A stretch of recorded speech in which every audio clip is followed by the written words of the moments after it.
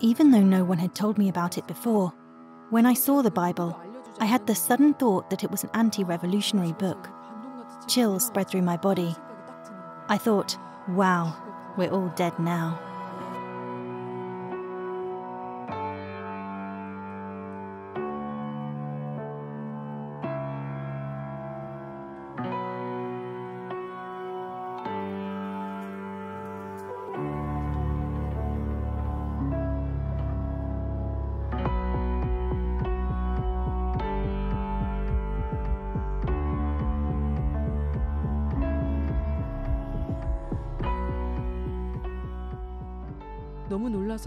I threw the book across the room. I had shivers throughout my body. I was so very afraid.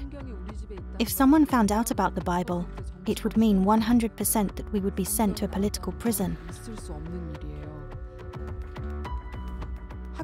After I managed to put it back, I wondered if I should tell the authorities, the police, or perhaps my teacher at school.